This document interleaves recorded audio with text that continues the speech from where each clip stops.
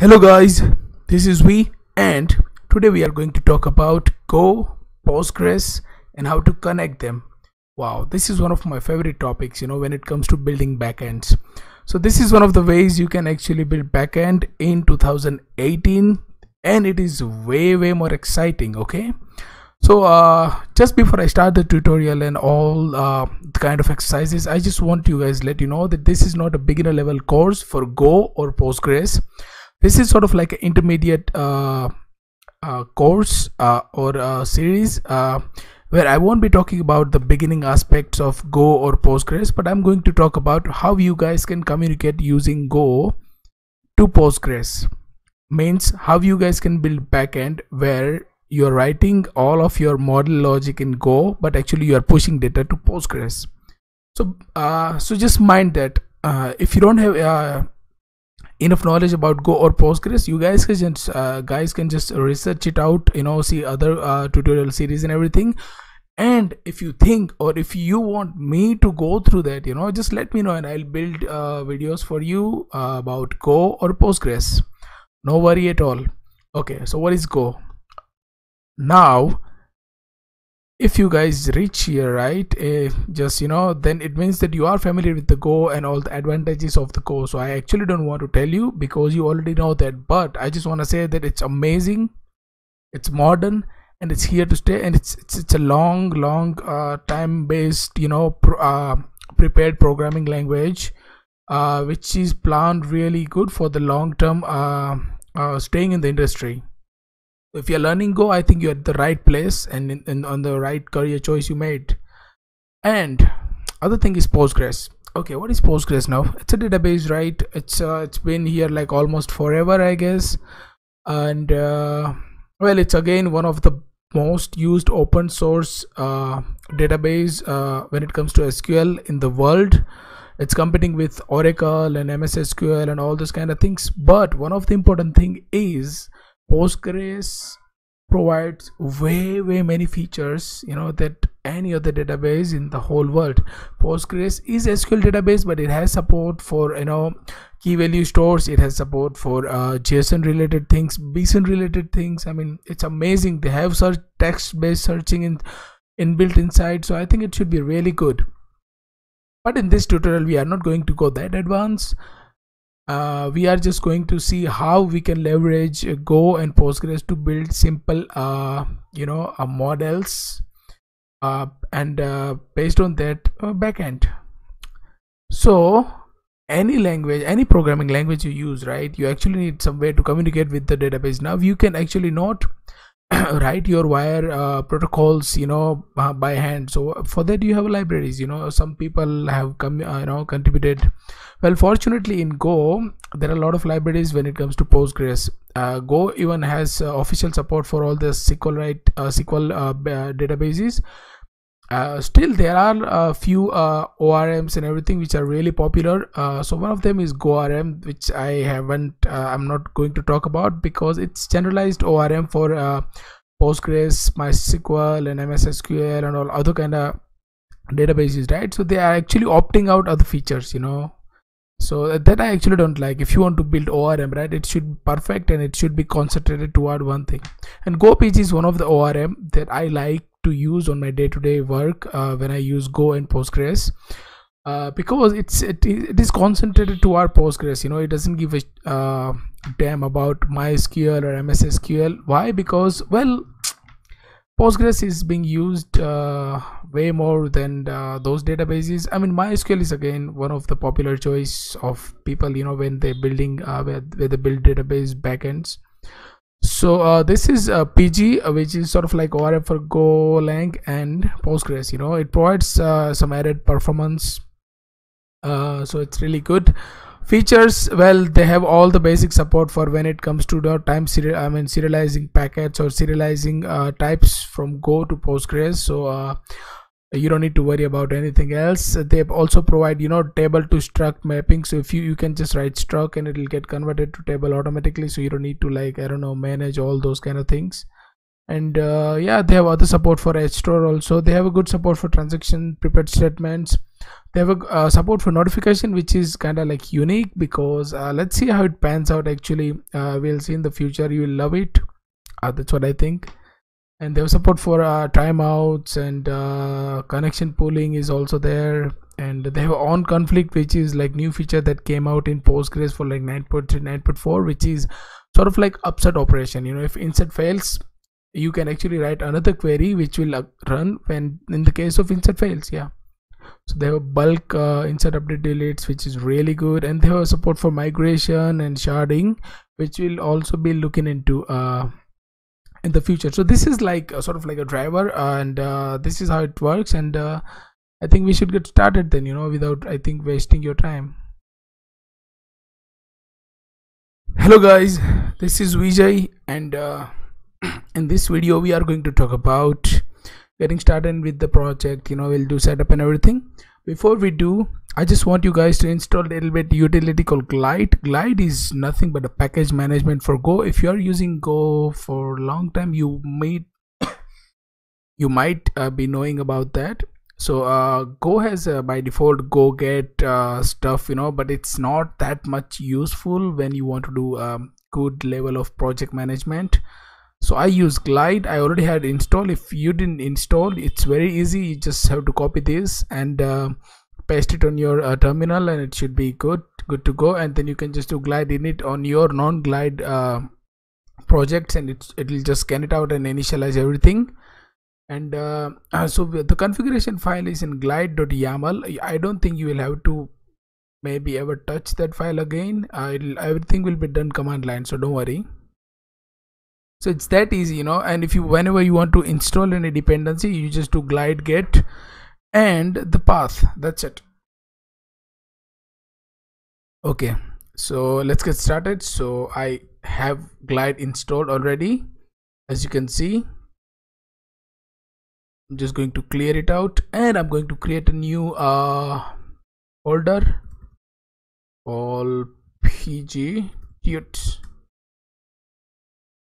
I'll go to pg tutes. Okay, I'm just gonna do glide init. Okay, now as you can see, we have a glide.yaml. Let's just do glide.yaml. Just see, nothing, right? Because it tried to scan our directory but couldn't find any, you know, Go file to scan. So that's why it did not scan anything, and it didn't put anything in the glide.yaml, but just initialization. Okay, now let's just go to here, and just instead of go get, we'll do glide get with this much. Okay, so we need this as a dependency in our project. I'll just clear it out. Okay, I'll just do glide get this path, and it's downloading now. So what this thing will going to do, Glide will going to do, it's just going to do go get, and it's going to actually store it in glide.yaml. So whenever you, for example, two guys are working, right, and you actually do some change and push it, another guy will pull it, right, and in that time, if you did any dependency, right, it'll actually, you know, it can download from there.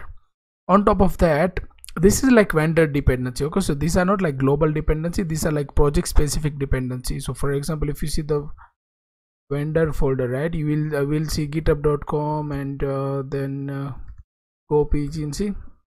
So this will locally install your dependency, so it won't affect. For example, if you're using one version of go pg in here, and if you want to update in some other project, right, then you can actually do that. So that's why it manages separate local versions of your dependency of your libraries. Okay, so this was so we actually got let's just do vim glide and check it out. Oh, sorry, vim glide.yaml. Now as you can see, it's importing, you know, this, and version is this, so it's very easy. Close it. So this is it. We actually downloaded our go pg dependency, and let's now start the server. Okay, so I have a Postgres locally installed. Okay, and other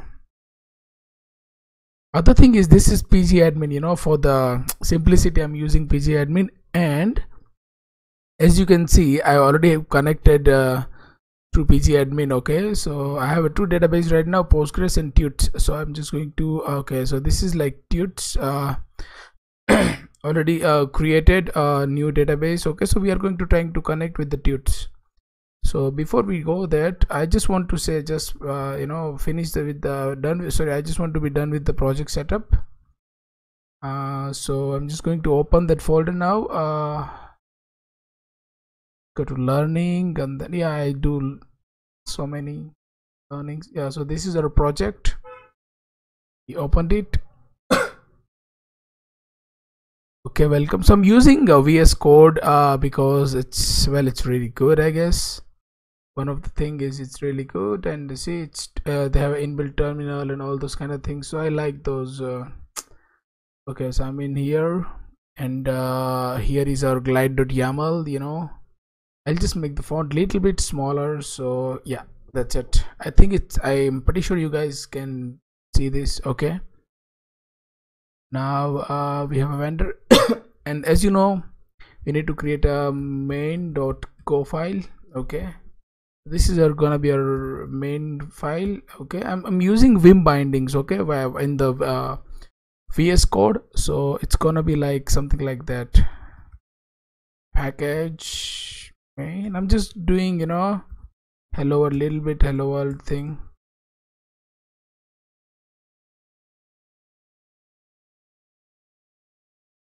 Okay,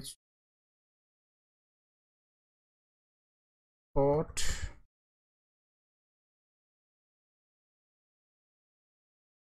log println printf. I like to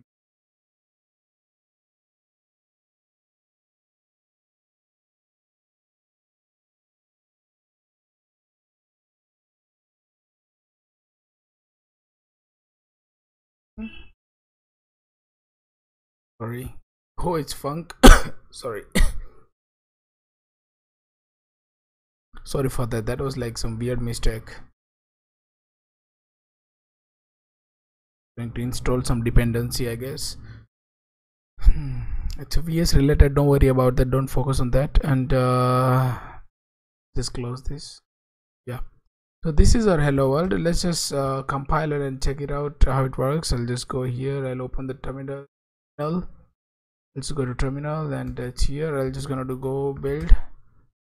It built successfully. Now we have a pgtut binary. I'm just going to run pgtut hello world. Well, as you can see, so this was our project setup. Okay, so after that, from next tutorial, what we are going to do is we are going to create a separate package just for the database related things, and we are going to start putting stuff inside that database. Thank you very much, guys. I'll see you in next tutorial. Hello guys, so in this tutorial we are going to talk about how to connect with the database using a driver called GoPG. Okay, pretty simple.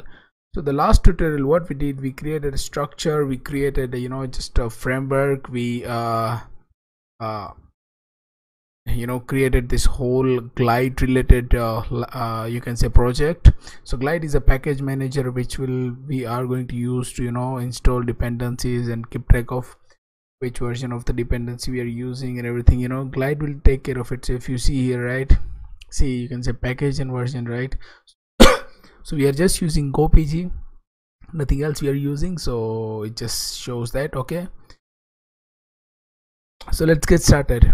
So what we are going to do now, we are going to create a new package called DB. Why that?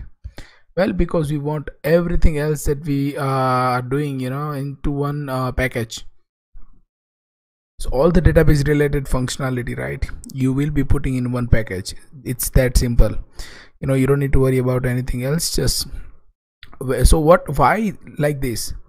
Well, if you are a software developer, you will know that packaging your separating your code modules into packages is good. If your multiple developers are working, right, you can work on your DB part, and other guy can work on the API part, and you will never be colliding your code or anything like that. So it'll be separated. Yeah, that's it. There is no actual reason. You can actually write it down, the whole DB related things, in the main.go, and it'll work just fine, but the code won't be maintainable. So I would not suggest you to do that. Yeah, so okay, let's create a package. We created a package. We'll just call it, we'll create a new file. Inside that db package, we'll call it main.go. Now you can call whatever you want. If you are doing a go, then you might know package db. Let's import our driver for github.com/gopg. That's it. We can alias it using here like this. Now we are going to create a function called connect, which is going to connect to database, and we are going to test it out. It's that easy, nothing fancy or anything. Now I have a local version running. Okay, so let's just connect it. Password. Okay, as you can see, I was able to connect to the local, and if you see list of tables and list of table spaces. So this is a tool called PGCL I'm using for Mac OS because I couldn't find PSQL for Mac OS. I'm sorry guys. This is pretty familiar. If you are familiar with PSQL, this should work fine for you. And this is I think a little bit I like it because it gives a really nice autocomplete, so you can just check it out. These are like your table spaces, and just by doing D plus you'll be like, okay, give me the database, but I don't have any database, so okay, we got it. Okay, go back to the code. And now what we are going to do is we are going to try to connect to that database. Okay, for before that we need to create a database. So what we are going to do is we are going to write query called create database. Okay, we already have one database called Postgres, but no, sorry, we already have a database called Tutes. So we are going to like describe. Okay,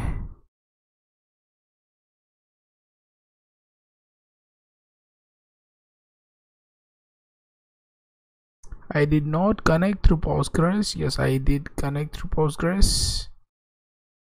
Okay, I think we have a database called Tutes, so we are going to try to connect to the database. Okay, let's get started then. I'm kind of new with that PGCLI tool, so forgive me if I seem a little bit confused. Don't worry about that. Let's just try and just connect through the Go, right? Which is our main purpose, instead of going through all the tools and stuff. Yeah, one of the thing about Go, if you are not using the dependency that you imported, it'll go away, so be careful with that. Okay, now I'm just going to create db is equal to pg dot, so there a method called pg dot connect. Okay, so it is that easy. As you can see, all you have to do is pg dot connect. It'll give, of course you'll be like, hey, where do I need to give host and user and port and everything. Okay, so for that we have something called options. So we'll create options, pointer to option is going to be like db dot options. Okay, and inside that they have a user which will be in here, vj, that's me, and then I'm gonna have a password is going to put vj because it's a local and you guys cannot do anything about it. Another one is address, and our address is a column separated a URL and port. So localhost 5432 sounds good. So these are like 3 fields which are mandatory. It should be okay. Yeah, okay, so it's showing that undefined db. Oh sorry, it should be pg. Nice. Now what I'm going to do, I'm going to pass on this option here. Perfect. db declared and not used. Now what will happen if it'll connect, it'll give us a pointer. So db is nothing, it's a pointer. Okay, so if you were to write something like this, you can write something like where db of type pg dot of type pointer pg dot db is equal to this. So you can say this is the type that we are talking about. Okay, db declared and not used, of course. So this is a pointer, right? So what will happen in the case of it will fail, it will throw an empty pointer, which is a nil pointer. So if db is equal to nil, means we'll just do log dot printf. Okay, it's gonna be something like fail to connect to database. That's it. And you can just do after that os dot exit with reason, I don't know, some number 100, like hey, I failed to connect. Okay, else. Okay, else we don't need to write because it's gonna crash anyway, in case if it doesn't, you know. Printf, I'm gonna be like okay, connection to database successful. Sounds good. Now you have a db object. Whatever you want to do, you can do. And after doing that, what you have to do is close it. Okay, so once you are done with the db whole, because if you are creating an api, right, then it'll take long time, you know, otherwise you can just close it out. So how you will close? So it'll be like close error is equal to db dot close. This should close it. Check for the close error. If his close error is not equal to nil, hence log.printf error while closing the connection. Can you print it out the error? How you do the %v? Right, reason. So these are like good way to write the logs. Okay, so when it will print, it will show you those error. You will figure it out what went wrong, and you can just do os.exit. You need to crash your program somehow after that, or you can just say log.printf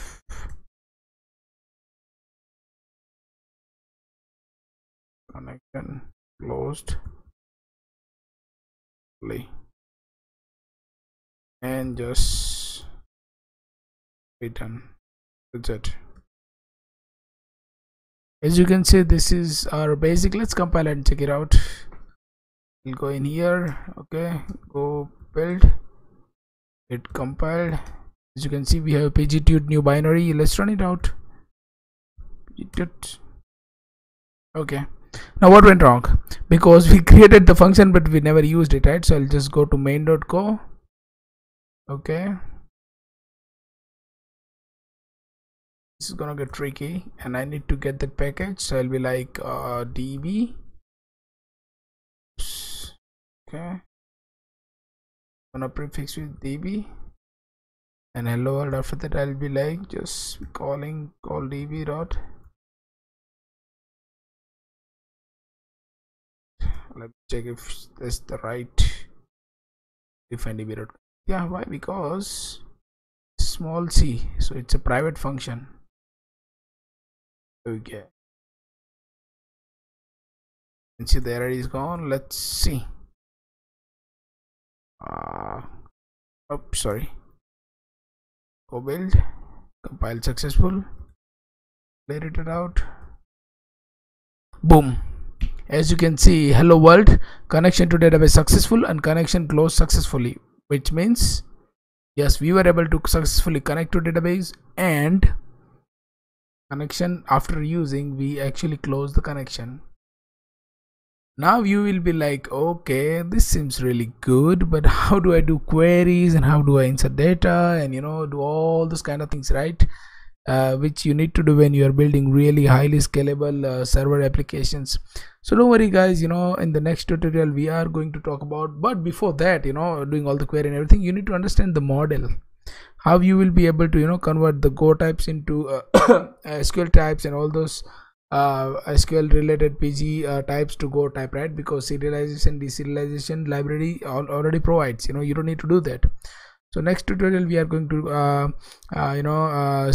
create some structs, and we'll actually create a table according to those structs, and then we'll see how it works out and everything. Okay guys, see you in next tutorial.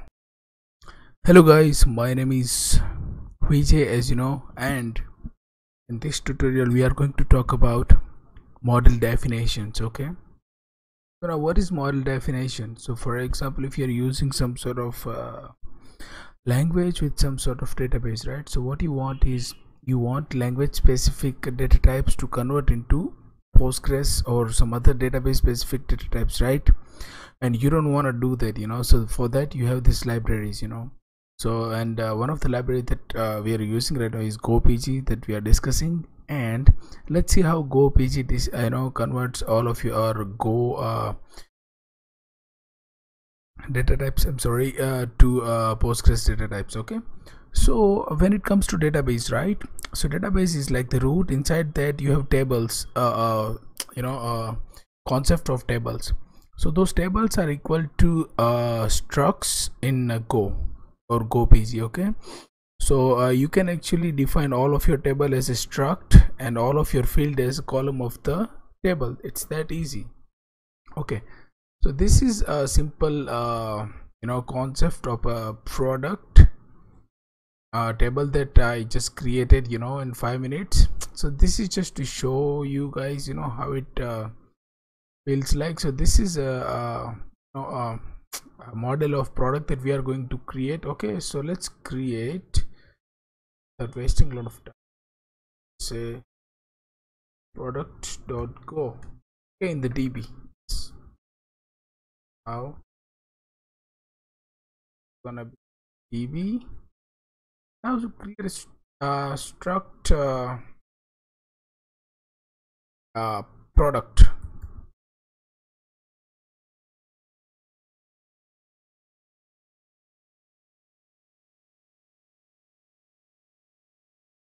Type product. I was just checking if the autocomplete is working. Okay, so now this is equal to okay, so now when you're going to use PG, right, I'm just going to write down some comment how it's going to behave. So when you will actually run this GoPG migration or GoPG create table, right, that we'll be seeing in just maybe next tutorial, what it's going to do, it's going to create a table name products. Okay, so now the name of the table is going to be products. Why? Because one thing it'll do, it'll actually do all the camel see this kind of capitalized cases, right? It's going trying to make it in camel cases separated by underscores. So if you write something like product item, right, so it's going to create a table called product items. So what is happening is it's separating by underscore all the capitalized words that you're writing, and it's pluralizing it. Why? Because this struct represent one item, right, but table will have collection of items, so it tries to do that. So whenever you create table, just keep in mind that. But of course, if you don't want that and you want to manually write your name of the table, so there is a field called table name. Okay, this is a private field. So remember, all the exported fields or public fields, who's where the name of the field start with the capital letter, are gonna be actually working. All the private fields like this, they are just gonna get ignored, so you don't need to worry about that. Struct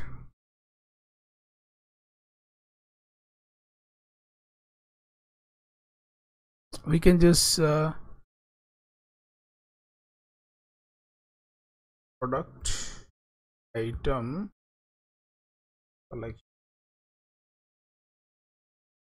okay. Now what is happening is whenever GoPG will try to create the table, it will look for this field. If it field contains this, then now our table name is not gonna be like this. This is like the default way of doing, but we are overriding with product items collection. Okay, now let's create something called id integer. Okay, so this is whenever you are typing id or id, so it's going to track it. It's trying to make a primary key out of it. So this is going to be our ID, and let me just check other fields. Name, unique.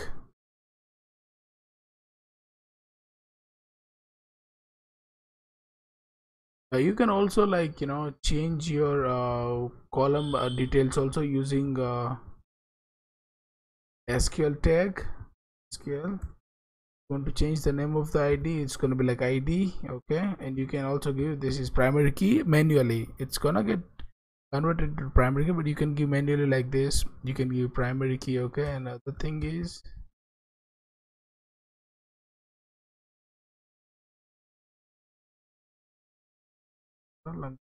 this is a good practice in a way. I'm actually trying to make this thing unique, so you can see works, right? So this is how you give the constraints and everything. So just try to remember that you need to use SQL at column level. Okay, and it is good practice to just give your name here just to make sure. Okay, the details we have in description, price, description,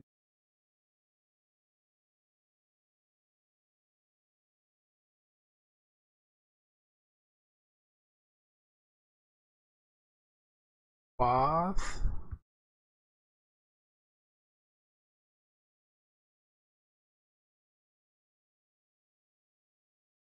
feature.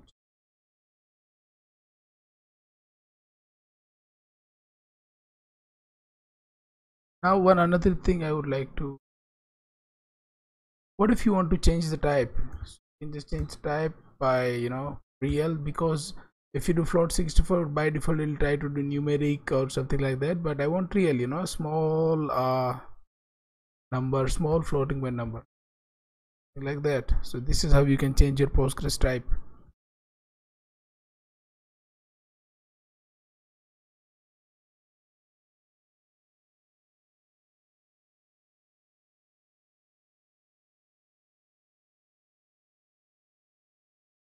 Edit. Okay. Fine.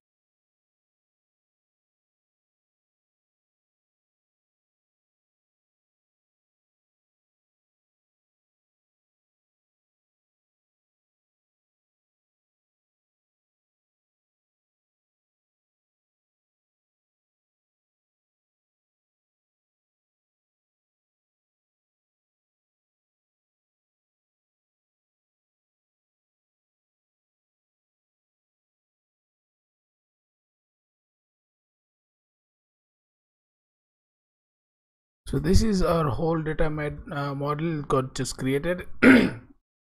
So whenever we'll run the command called create table, right, it'll actually get all the properties and all the details, and it'll try to create a table out of it. Okay, so I think nothing is, what was this? Yeah, see, we just created a table. Okay, and I'm just going to close this. And it is a good practice, all the models you create in a separate Go file. So as you can see, it's going to be like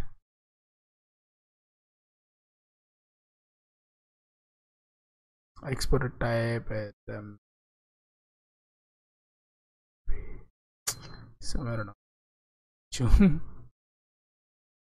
Okay, so as you can see, this is almost done. So this is how the modeling works. Okay, now you might want to know what type you are supporting, right? Also, here's the thing. So these are all the types that we are supporting when it comes to Go PG. Okay, so these are the Go types and these are the Postgres types. So if you see integer 8, you add going to be small int, 16, 32 integer, and this and that. Float 32 is going to be real.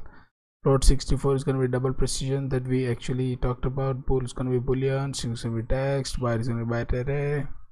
If you are actually embedding another struct or map or array, it's going to be JSONB. Remember, this is really good. You want to try? Okay. We can actually try it out on features. Actually, we can just embed another okay, we can just give feature name. Name's gonna be feature description is gonna be, and I don't know, importance, how important the feature is gonna be. It's sort of like rating or priority. I'm gonna make it integer just to I know.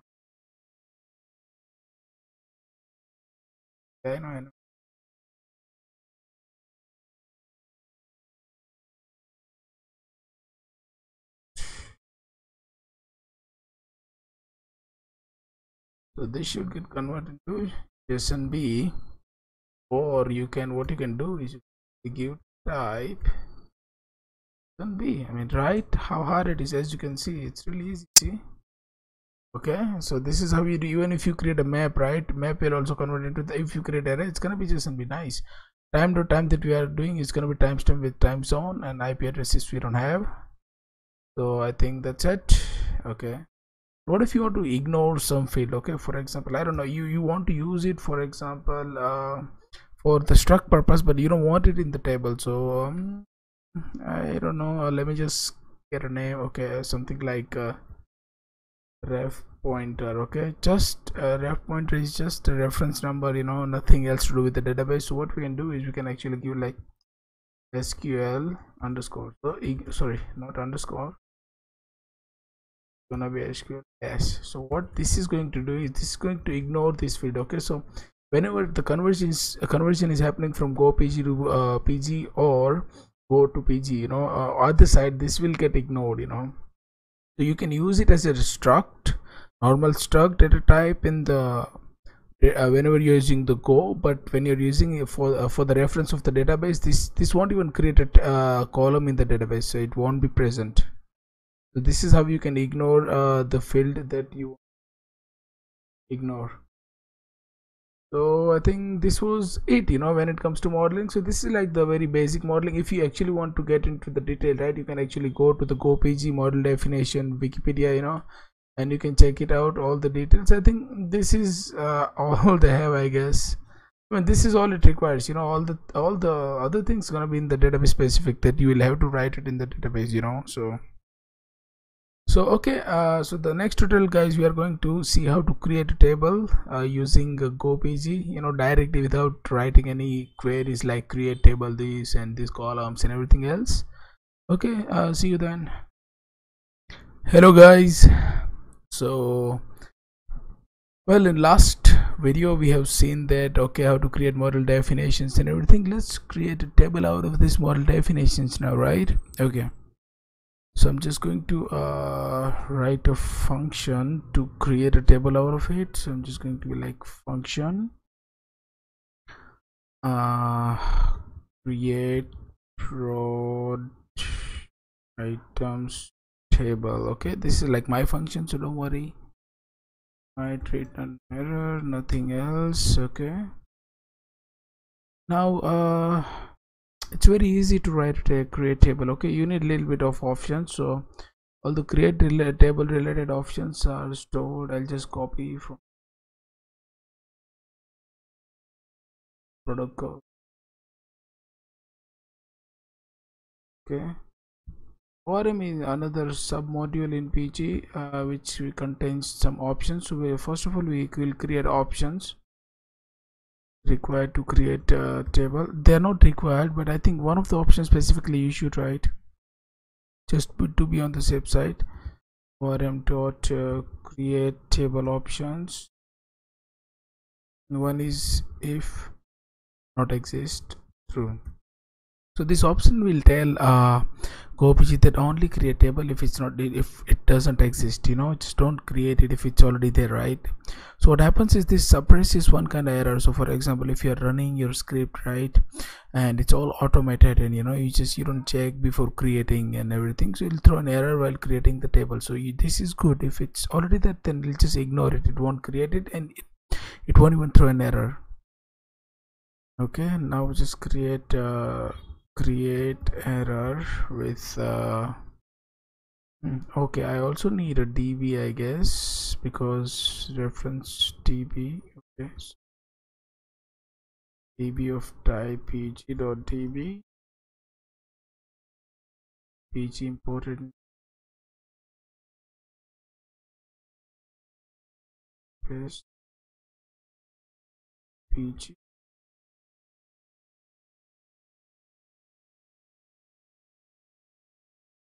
How do we create? So we will have a database reference. Will just be like db dot create table. It's that easy. Give the model definition, which is reference to empty product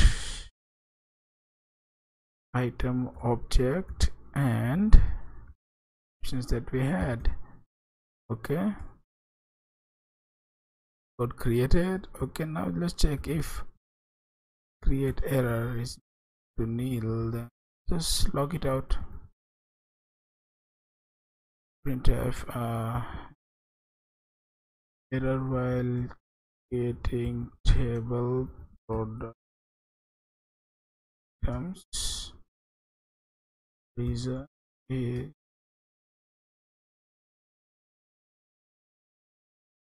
get error, and we'll just do return create error else dot printf table product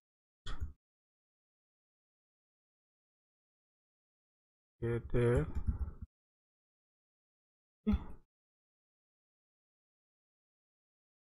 well, our function is ready. Check it. Okay, so when we connect to the DB, right, here will be just like error that I don't actually want to check. I'll just create products table with the DB reference that we had, and that's all required before closing the connection. Okay, let's compile it.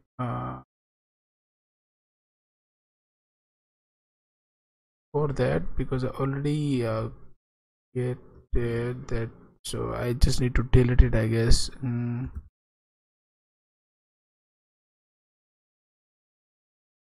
Just check it out if it's already there. Delete it first.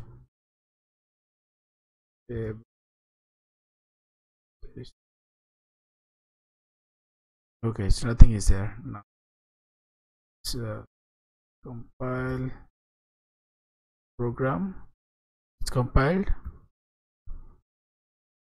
Okay, table product items created successfully. As you can see, let's just go here and check it out. Yes, we have product items collection. Let's, if you want to see in detail, you can just do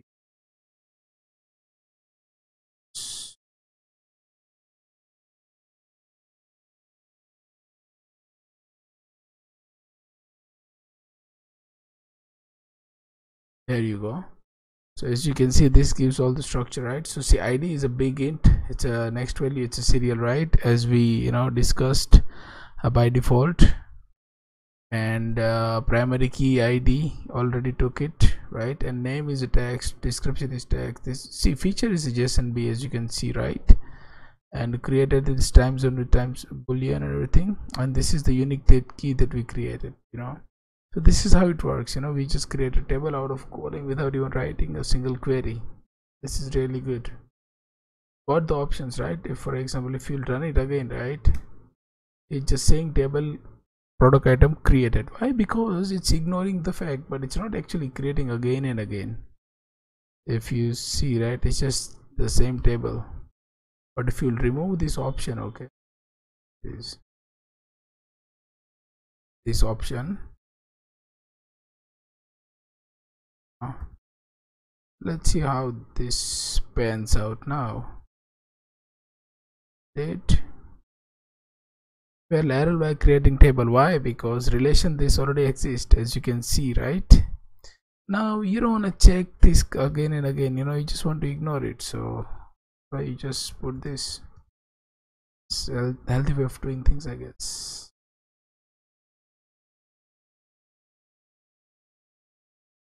Okay, as you can see, it's working. So guys, this is how you create the table. Okay, next tutorial we are going to talk about how to insert some data in the table. Boom. Thank you guys. Hey guys, let's talk about inserting some data now. Okay, so you have an object, you created an object, you have this API that get called, and you create this object, and you want to insert some data into, or you want to insert some product items in, do that. Okay, so let's just, it's pretty easy actually. So let's create a function. It'll just receive product items receiver. I'm just going to call this save. It'll take db of pointer pg dot argument. It'll just return. So inserting is pretty easy. Okay, so let's just see works. Well, it's gonna be like insert error db dot insert. I mean, it's that easy. I'll just pass on reference of my item, which is pi. That's it. And if I'll be like, if set error is not equal to nil, then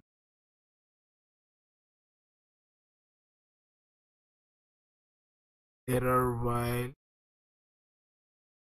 bring new item to db. Oh, sorry, to print some reason. Percentage is for printing out the interfaces, by the way. Might be thinking. Done. Okay, otherwise, but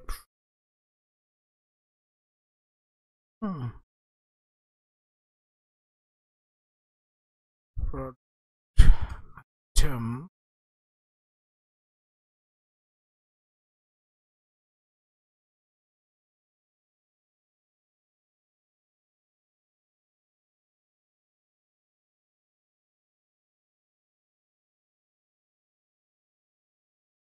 This is, we created a save function. It's going to insert it. Okay, now we need to call this function. So we're just gonna go to main.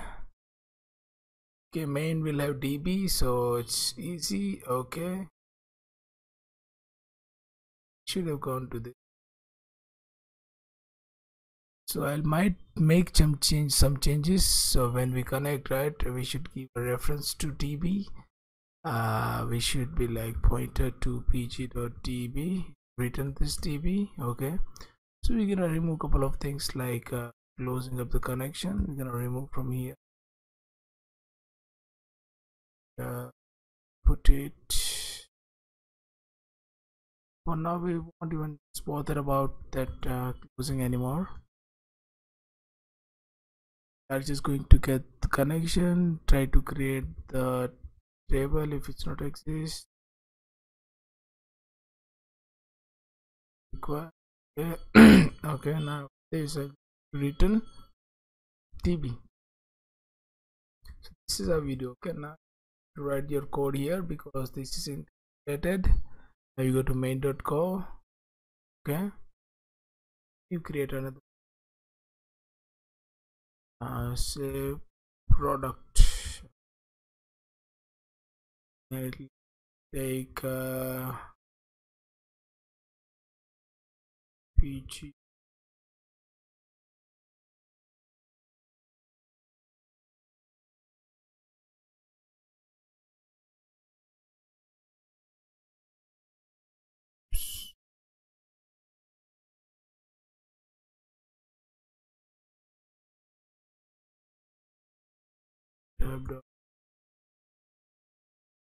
pg.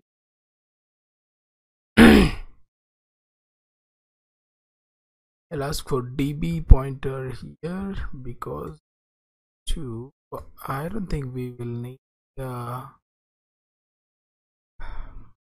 this. Yeah,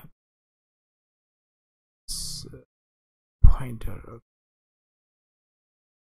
Now what I'm doing is I'm just going to create a new product here. Okay, how do you do that? It's simple. New product item is equal to db dot product.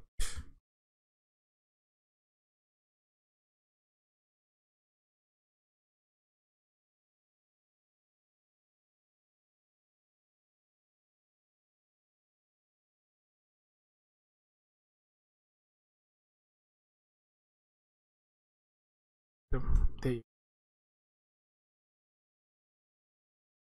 Let's just create this item now. ID we don't need to give. We'll give something like name is gonna be yes.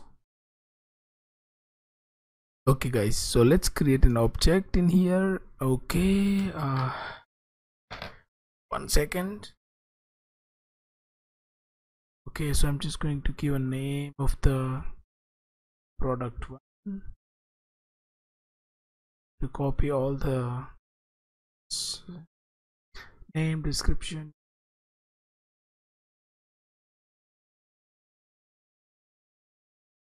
product one, description. This is a test data. Oops. This is the main path.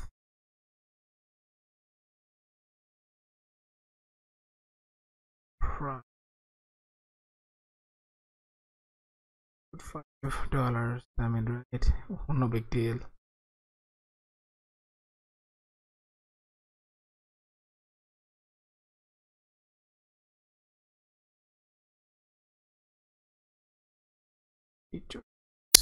This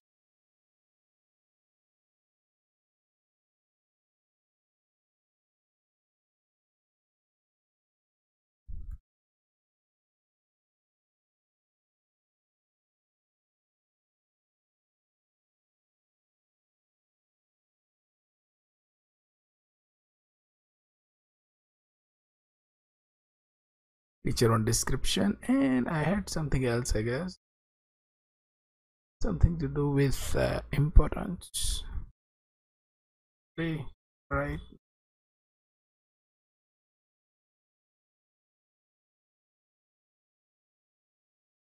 Okay, it's a bummer.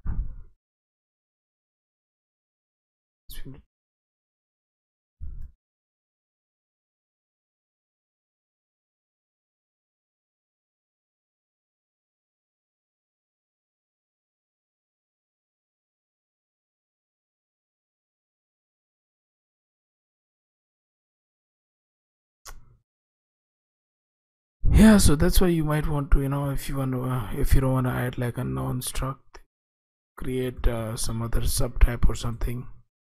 These are the techniques that you might want to learn. It's gonna be create. It is time dot now. Edit time dot now. Sure boy, that's it.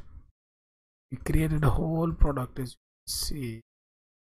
Let's save it now. So we already have a DB option. So what I'm going to do is I'm going to be like okay, we give this a DB ref because we already have one DB given. Yeah, now what we're going to do is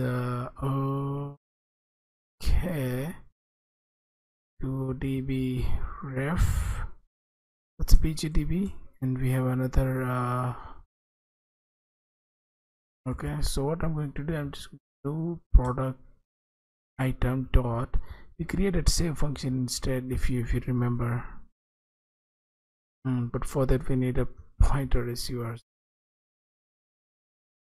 and it'll ask for DB ref. That's it, and it'll return to me. I'm just going to call this here product with PGDB. And as you can see, everything works. Let's compile and check it out. Well, it compiled. Wow. Product one inserted successfully. Let's see. Going to say select star from, what was the name of the table? I always forget.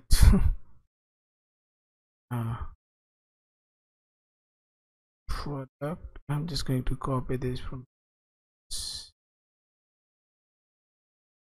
Well, as you can see, we have our first product. Okay, so name is product1, description is product1 description, this is image path, price is 4.5. As you can see, feature is a JSON with values I added, right? I didn't do any encoding decoding, it's all done by the PG Go PG. It's amazing.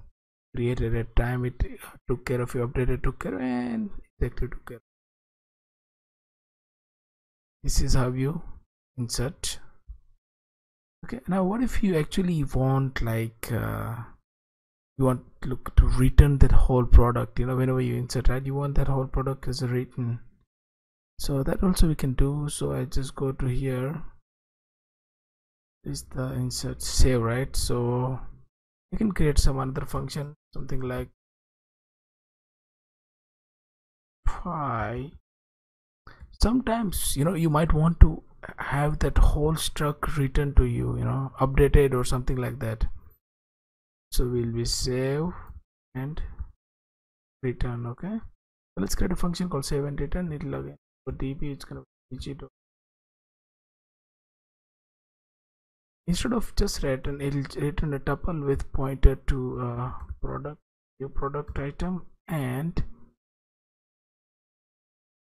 error in case.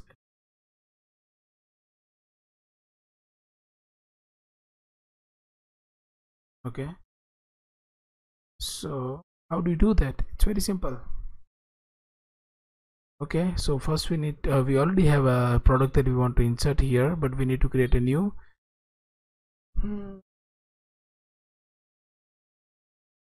Okay, so let's try it out. Insert error py dot del, sorry, it's gonna be like db dot del py dot returning. Okay, and you give me everything in return, then insert.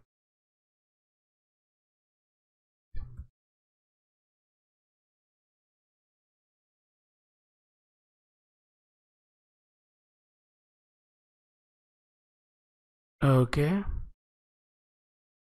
so it'll give you result as well as errors. So it'll be result error. If insert error is, then log dot printf error string terms. Well, I also might want to know what one occurred.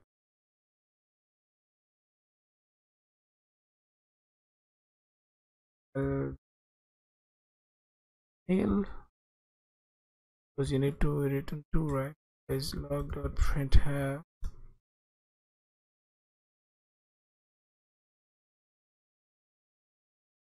item lettered fully. I'll do another look.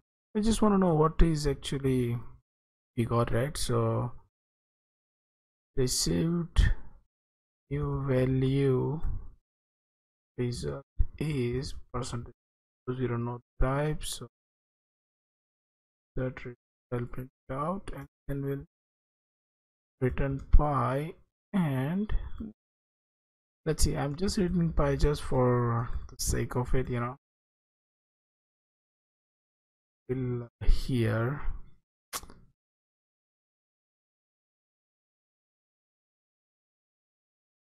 this is not go to actual main, and we'll just update the product name to 2 because that's a unique field. Okay, everything just keep everything else should be same, doesn't matter, but instead of save, I'll be save done. Should give new product item, sorry, updated product item. Yeah, thing like this it should give. Okay. Okay, what if we just don't, because we don't need it, right? So just remove it. Otherwise I might have to print it out here again. The same thing will happen. Let's compile. Check it out. Yes. No error. Okay, inserted successful. New result is this.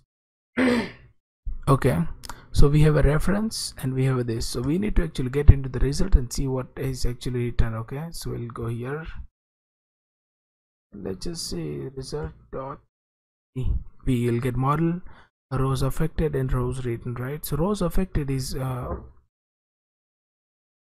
when you do okay, let's check it out. So what was that in that? Here insert result dot model should give us, or a model dot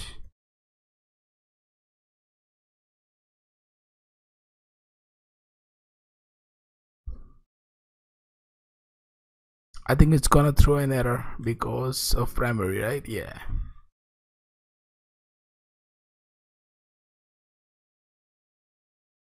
Because see, this is how you realize, you know, that the thing is got inserted or something like that.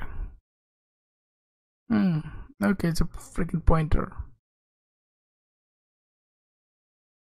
But you got the idea, right? So you can actually get okay, let's see other thing. The rows affected.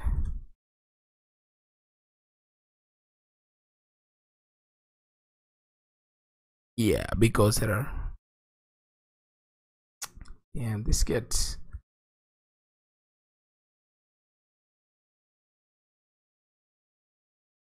yes. So that might also be integers, all the things that they're providing, right? They're pointers, you know, so you might have to convert and, you know, do decasting and stuff like that. But you got the idea, right? This is how insert works. And okay, other things, other kind of insert is bulk insert. Okay, that I thought I should talk about it. Bulk insert is it's like, you know, inserting multiple items. Okay, product item, save multiple. I'll ask for, like, you know, items dot dot dot. If you know Go, then this is called, okay, product items. Reference is a product item. Error. Good. Let's see how multiple works. It's very easy. All you have to do is, you know, wait, set error db. Oh, we need db also, sorry. Like d gonna be like pointer to p dot d, and this should be pointer, not reference. Okay. How are you gonna do that? Okay, what is going on here?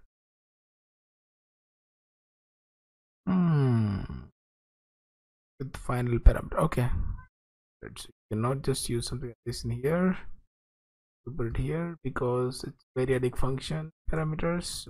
Yeah, it won't be able to find it out then. Okay, looks good. Now I'm going to do db dot model. So model is actually when you want to insert, so I'll be like items. Okay, insert. That's it.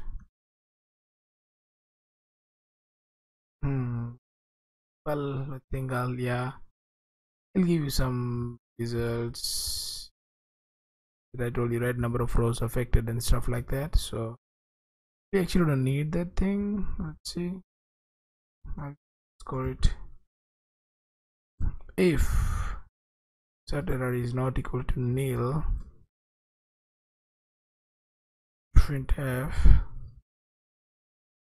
error while inserting bulk item.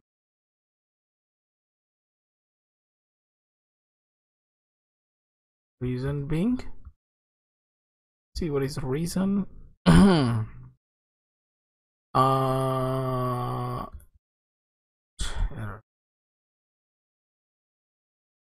Set error or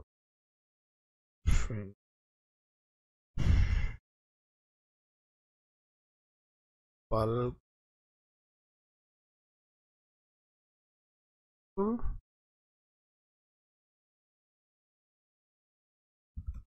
as you can see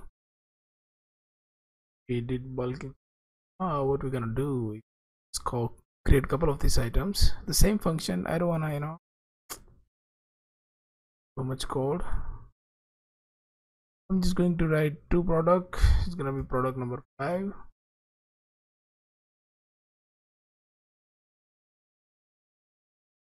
Function name that we give it save. Well, first was DB reference, another was items variable.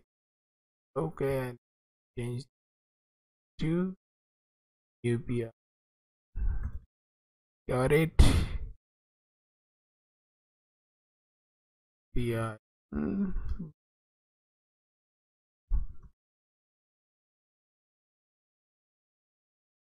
Find.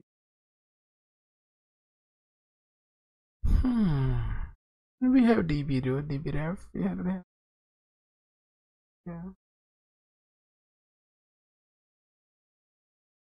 Multiple. Okay. Oh, new PI one is function written the way it's written is a little bit wrong, but that's okay. Not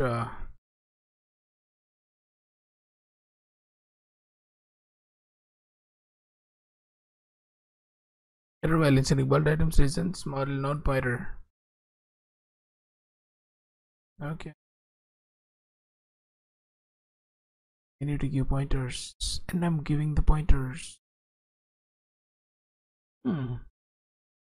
Okay, let's see what is going on. Pointer.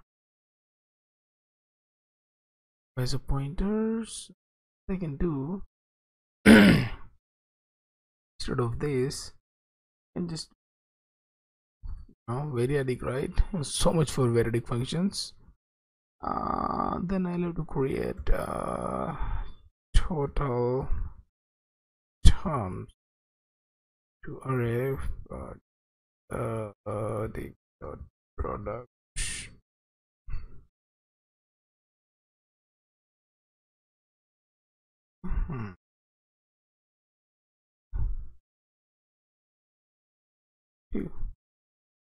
What do you think?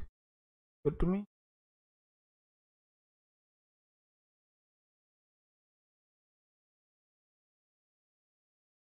Total.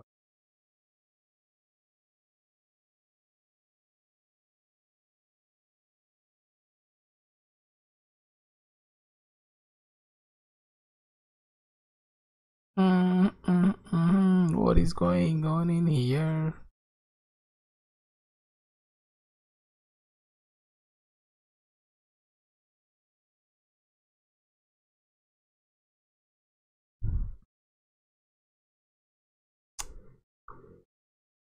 Okay.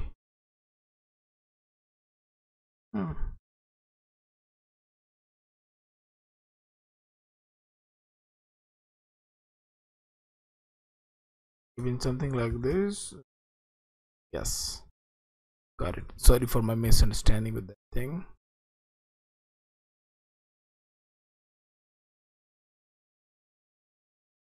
I think they're asking to give non-pointers.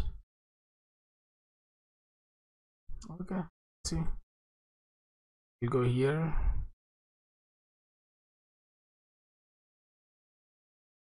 Okay, I think I got it, man. I think you need to give something like, you cannot just give array, you need to give something like 0 items. This is how it's supposed to be.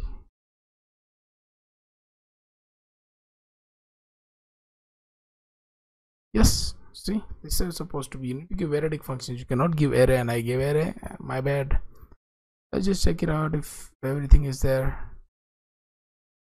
Select star title. Hello guys.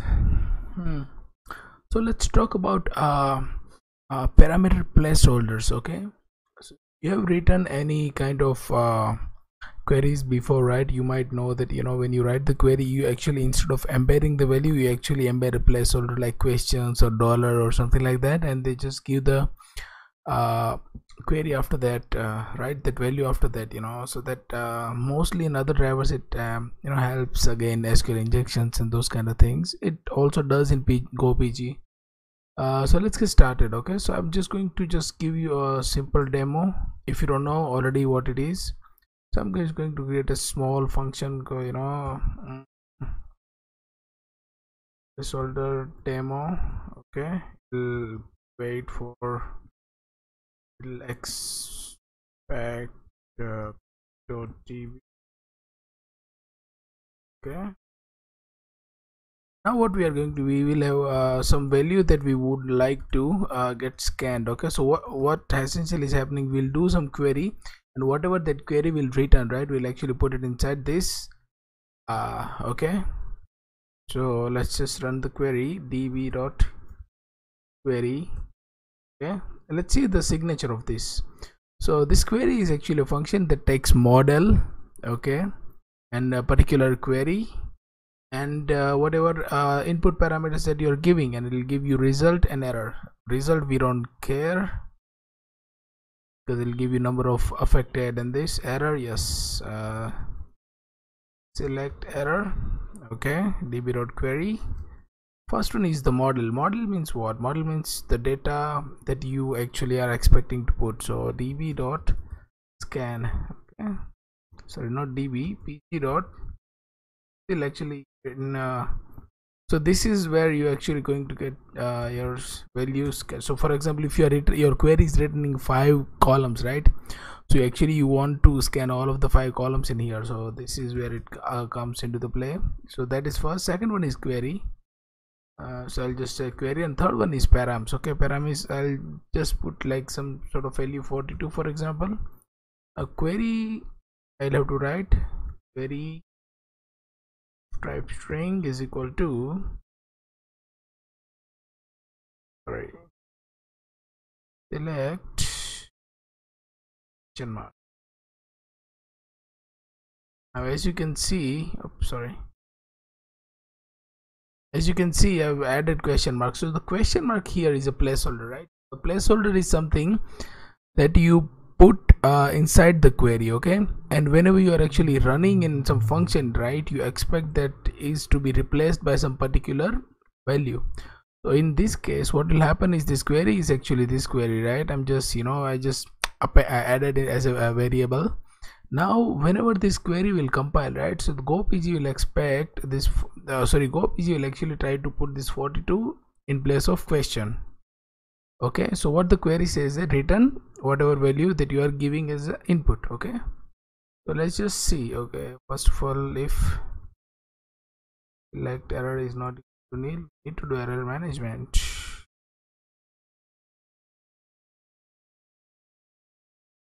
Error while running the query.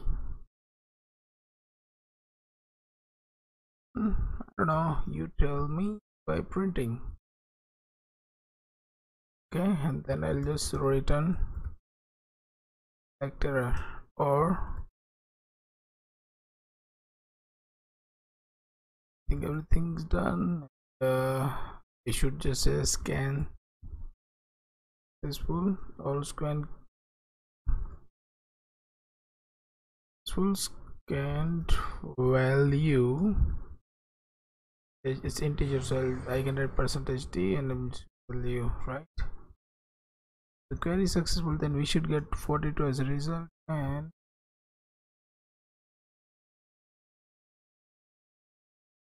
that's it, works. Then I need to call this function like let's, oops, sorry,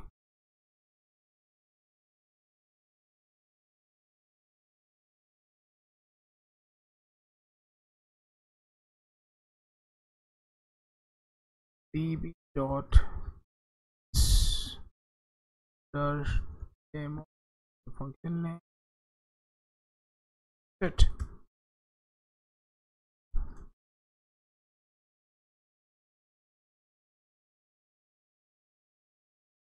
There you go. Scan successful. Scan value is 42.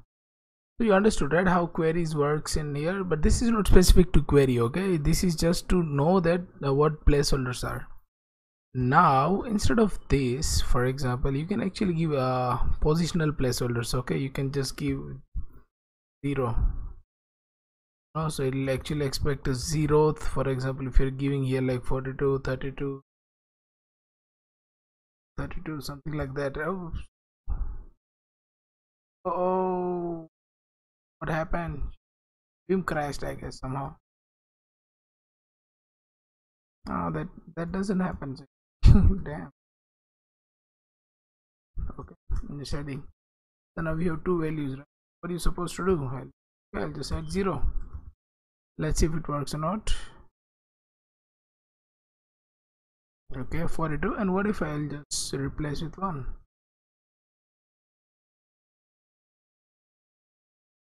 Damn, 41. See, as you can see, so these are called positional parameters. Okay, now what happens is, see, when we see currently the thing is it's very small, right, input and output. That's why you'll be able to do that. But trust me, I've written the queries where, you know, I was giving like 20 input as a placeholders, and what happens is I used to give like on you know, the order. So now after that, you know, if you want to remove something, right, then you have to push everything one step ahead, and you know that it gets kind of messy. So instead of that, what you can do is actually like you know, put on this positional parameter. So even if you like whatever that you know, value that you need to change or something, right, it doesn't affect it. Why? Because it's not depend on the order, it depends on the position. You can actually give the position, you know, it's that easy. Okay, one more better thing, the third thing that I would like to talk about is named parameters. Okay, so it's better than even positional parameters. It's called name. So okay, I'll just create a struct. Okay, type params struct param1 string param2 string. Okay, sounds good. Interesting. Now what I'm doing is, instead of this, I'll be like param1. You see how it's happening, right? So this is like name parameters, but I need to create object of that params. So I'll be like params, because I need to supply that, right? So it's gonna be like params param1 is gonna be like this is param2 is like this is param2. Nice. But when we return, we should be expecting, so now value will be string. Okay, now I'm written in this, instead of all these things, I'll be just say params. See, this is pretty easy, right? So it should written what, this is param1. Yes, let's see.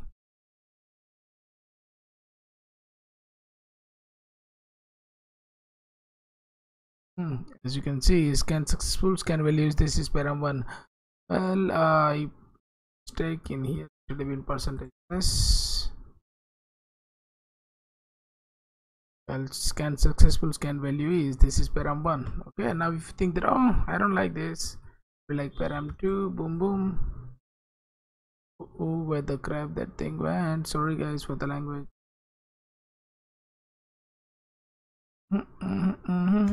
That's it.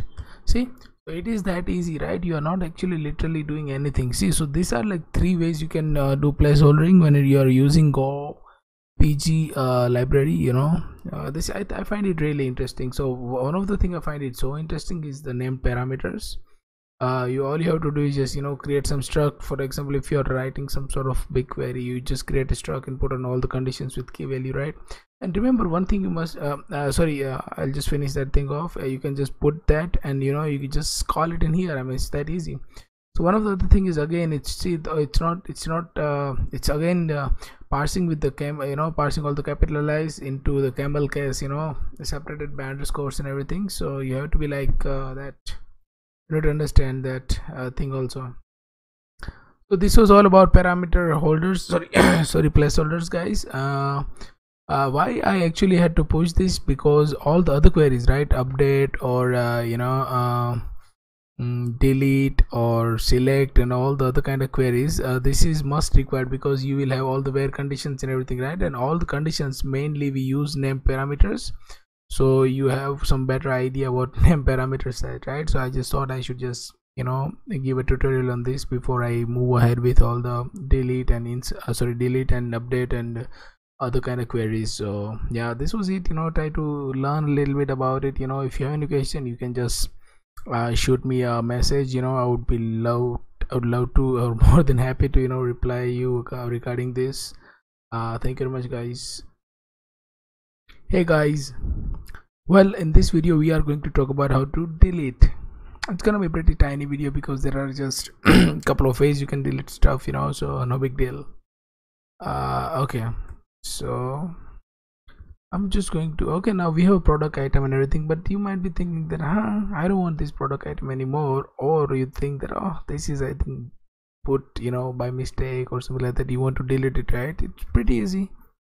Create a function, product item, and just create this delete item method. We'll expect pointer to dot e error occurs. Now delete is again pretty easy. Okay, what you do db dot, again, first of all you select the model. Now model is what it'll actually put your whatever table item is, right, row into the, it'll load as a serialization thing, and then you can do whatever you do. So what we are going to do, so if you, for example, if you want simple delete, right, delete by primary key, which is like id, you can just do db dot delete, and you can just give pi. But in this case you might need this id, because what this does, it will create a query called delete from table name where id is equal to this. Okay, but mostly I don't think that will be the case. If that will be the case that you are deleting by id, then you can just do db.delete and be done with it. But yeah, of course, whenever you in this pi object, you need to have your id set. Okay, yes, but mostly that won't happen. Mostly you will be deleting based on some sort of conditions, right? So how do you do that? So simple, db dot, first of all you load the model, which is pi dot, you add the condition where let's say name is equal to placeholder name. Okay, and what should be the name? Come on, give me that. Okay, now that will get from here only, right? So we don't need to even give, and then delete. That's it. So I told you, right, last video tutorial, it's gonna be placeholders, name. So what is happening in here is when you do db.model, right? So now this model pi is in context. Okay, so whatever name placeholders are referring here, right, that we are referring from this pi parameter object, so that's why we don't need to separately here give any structure, because internally it'll take data from here, and then we just have to run delete query. Okay, it'll again return result and error. So it's result, we don't care. If there is some delete error, then we can just check it out. Okay, delete error is not equal to nil, then I'll be just like log dot printf. What I'm gonna do is I'm gonna be like error while deleting reason could be percentage error to return delete error printer successful percentage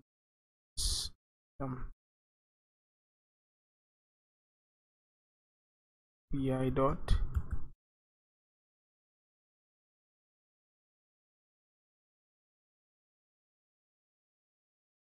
got it. Okay, let's delete it. I'll go to main. We'll remove this placeholder demo. Yeah, we'll create a function delete item pg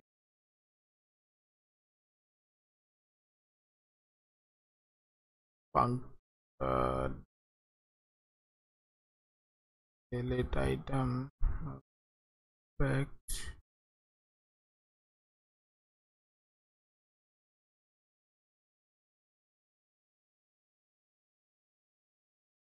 dbref as pointer. So we need to create object, remember, because we are doing everything over that particular object. So the new pi is equal to p dot product item. I just need to give name because we are referring just name only, so name I'm gonna give what let's delete product 5. This is what matters, and I'm just going to run that thing with the db dot no sorry, you can run on new pi because we already have item. Sorry, I think it should be just delete with the dbref.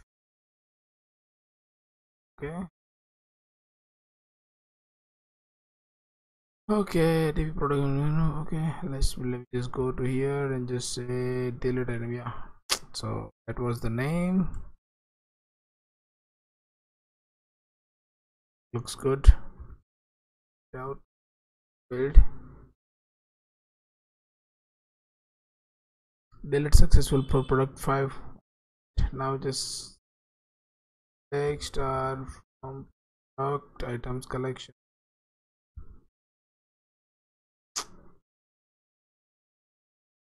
Is auto complete. So if you see, right, product 1, product 2, product 3, product 4 and product 6. So product 5 is gone. So this is how delete works, you know. I mean, there is no big deal about it, you know. You can just write it down easily and it should work. Another thing is just an experimentation. Yeah, so you got it right. It's very easy. You just give the condition, and you know, after that you just delete, you load your model in here, so this should work fine. So but usually if you see, right, people don't delete that much, you know. They'll just set some flag is active to false or something like that. I mean, I don't know, they might want the data, but yeah, remember, this delete will literally wipe out your data. Okay, whatever data you're deleting, it'll just they're gone forever. So whenever you are using the delete, just be careful.